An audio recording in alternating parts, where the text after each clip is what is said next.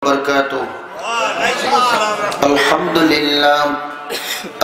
لله نحمده ونستعينه ونستغفره ونعوذ بالله من شرور أنفسنا ومن سيئات أعمالنا.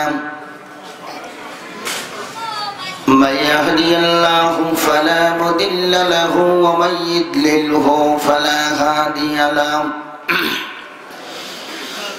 ونشهد أن لا إله إلا الله وحده لا شريك له. وأشهد أن سيدنا وسندنا وحبيبنا وطبيبنا مولانا محمدا عبده ورسوله الذي أرسله بالحق بشيرا ونذيرا وداعيا إلى الله بإذنه وسراجا منيرا. فقد قال الله تعالى في كلامه المجيد وفرقان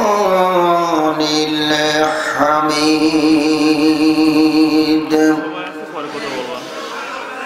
أعوذ بالله من الشيطان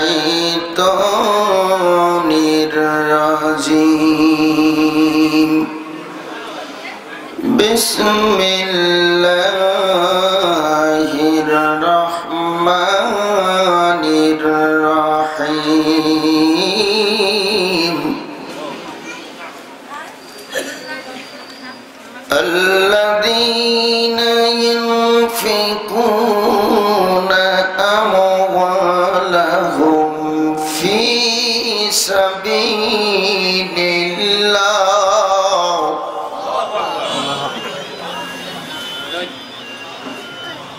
ثم لا يتبعون ما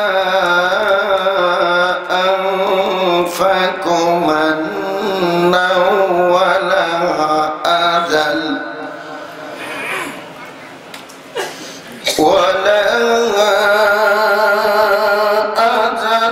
لهم أجرهم عند ربهم ولا خوف عليهم ولا هم يحزنون.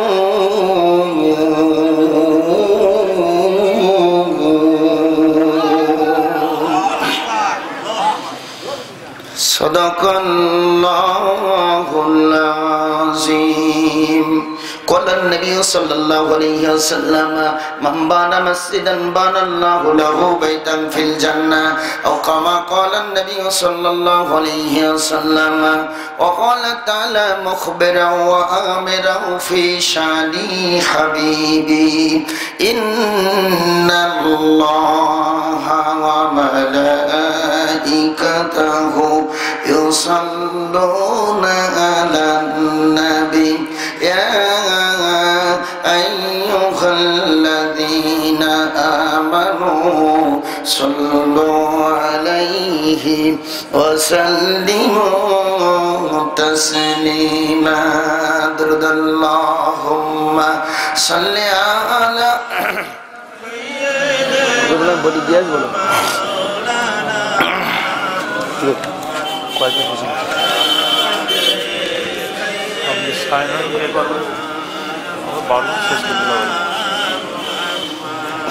Allahumma atta fuzul baje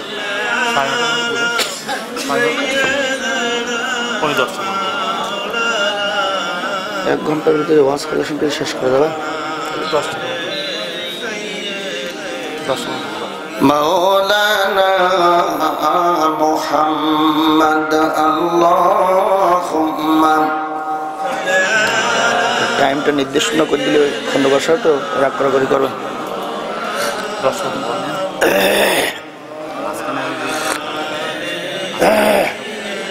আমার সাড়ে 9টা পর্যন্ত হলে অসুবিধা, 8 ঘন্টা দিলে আমি এখন মনোরাত করেন। কোথায় রইলেন আবু বকর, ওমর, ওসমান, আলী? তোমাদের বিহনে আজিকার ইসলাম মদিনার বুকে যাই গো চলি। আল্লাহুম্মা সাল্লি আলা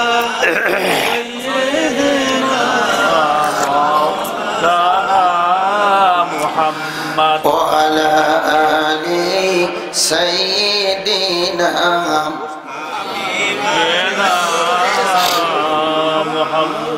ওইকে আনিল বিশ্বের মাঝে, ওইকে আনিল বিশ্বের মাঝে, কোরআন মাজিদ নামটি তার, সে যে মোদের দয়ার নবী, ও সে যে মোদের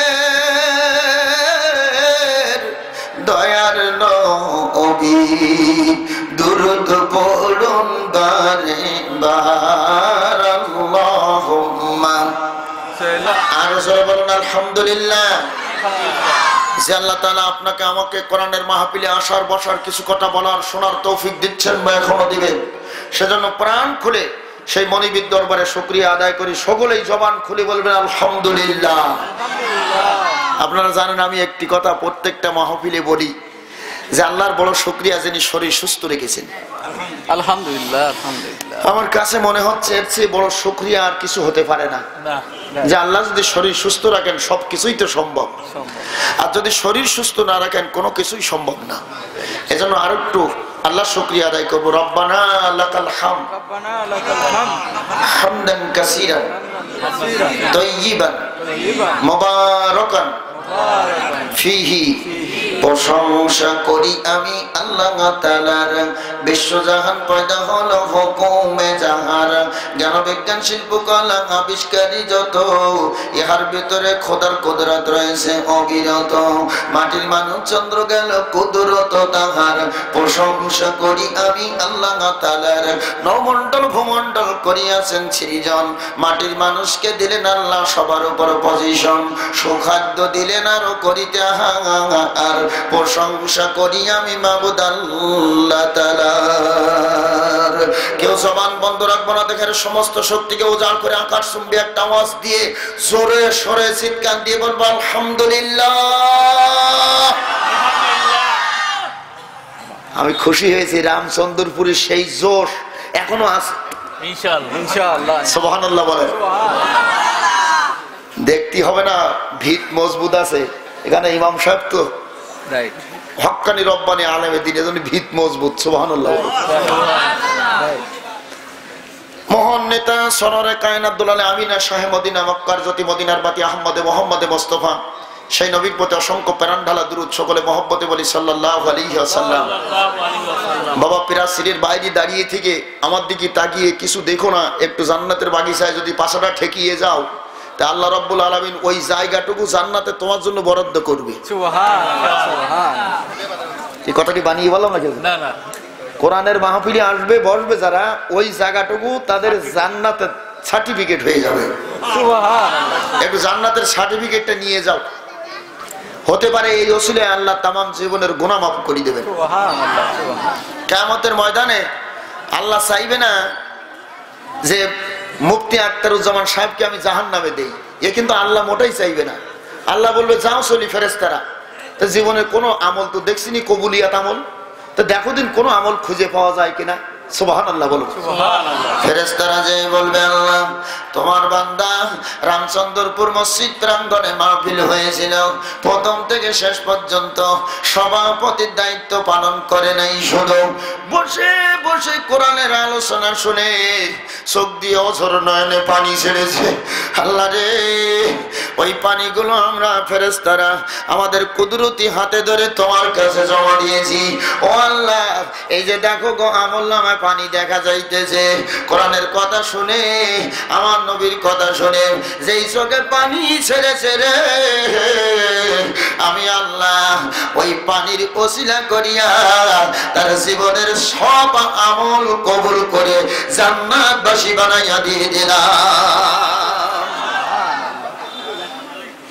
জীবনের কোনো গ্যারান্টি আছে না, নিঃশ্বাসের বিশ্বাস আছে না, কখন চলে যাবে শ্বাস বন্ধ হবে বলার তো কিছুই নেই আছে। এজন্য ভাইরা, যে যেখানে আছেন রাসূলের বাইরে কেউ দাঁড়িয়ে থাকবেন না, দ্রুত চলে আসেন আল্লাহর কোরআনের মাহফিলে। জোরে বলেন আমিন, আরো জোরে বলেন আমিন।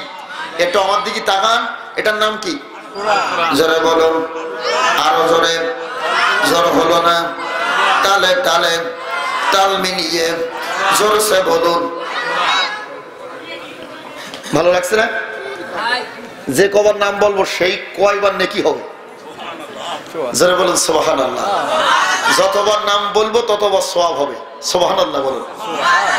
এই কোরআন নদীর জোয়ারের পানিতে ভাসতে ভাসতে আপনার আমার বাড়িতে এসে উঠছিল নাকি? না, ওই মাওলানা উসমান গনি সাহেবের ওই কন্যার বাড়ি ওই জায়গায় দিয়ে উঠছিল না। এক শ্রেণীর তরুণ উদীয়মান যুবকরা এ কোরআন প্রতিষ্ঠা সংগ্রামে অংশগ্রহণ করে জীবন বিলিয়ে দিয়ে তাদের রক্তে এবং জীবনের বিনিময়ে কোরআন আমাদের কাছে দিয়েছে। জোরে বলেন ঠিক কিনা? সে কোরআন আমানতের দায়িত্ব আমরা ঠিক মতো রক্ষা করতে পারছি না। এজন্য যারাই জীবন দিয়ে কোরআন আমাদের কাছে রেখে গেছে, আমরা তাদের জন্য প্রাণ খুলে মাগফিরাত কামনা করব। আল্লাহ রাব্বুল আলামিন তাদের সকলের কবর গুলো যেন জান্নাতের বাগিচা বানিয়ে দেন। সকলে বলে আমিন। আর একটু দোয়া না করে পারি না। আল্লাহ, এই রামচন্দ্রপুর গ্রামের মাটির নিচে বহু মুরব্বী আল্লাহ ঘুমিয়ে রয়েছে। আল্লাহ, যাদের দোয়ার বরকতে আমরা আজকে এখানে কথা বলতেছি, আল্লাহ এমনও বহু মুরব্বী এই মাটির নিচে ঘুমিয়ে আছে। আল্লাহ, মাইকের আওয়াজ যত দূর পর্যন্ত যাচ্ছে, চাতক পাখির ন্যায় তারা তাকিয়ে আছে। কোন বক্তা একটু তাদের জন্য মাগফিরাত কামনা করবে। রব্বুল আলামিন তাদের প্রত্যেকের কবরগুলো তুমি জান্নাতের বাগান বানিয়ে দাও। সকলে বলুন আমিন। আরো জোরে বলুন আমিন, আরো জোরে বলুন আমিন। আল্লাহ রাব্বুল আলামিন ডাক দিয়ে বলছেন, ইয়া আইয়ুহাল্লাযীনা আমানু তাকুল্লাহ ওয়াল তানজুর নাফসুম মা কদ্দামাত লিগাদ ওয়াত্তাকুল্লাহ ইন্নাল্লাহা খাবীরুম বিমা তা'মালুন।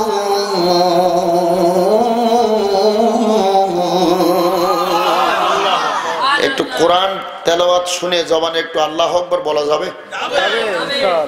লাভ আছে দুটো। সুবহানাল্লাহ বলেন। নগদ আজ দিচ্ছি, নগদ, বাকি আজ দেব না, নগদ আজ। আল্লাহর কোরআনের তেলাওয়াত শুনে জবানে যারা আল্লাহু আকবার বলবে, দুইটা উপকারে উপকৃত তারা হবে। এক নম্বরে আল্লাহ নবী বলেন, জবানে যারা তেলাওয়াত শুনে আল্লাহু আকবার বলবে, আমার আল্লাহ ওই দেহের ভিতরে বড় একটা রোগ দিয়ে কোনোদিন পরীক্ষা নিবে না। দুই নাম্বার উপকার হলো আল্লাহর কোরআনের তেলাওয়াত শুনে জবানে যারা আল্লাহু আকবার বলবে।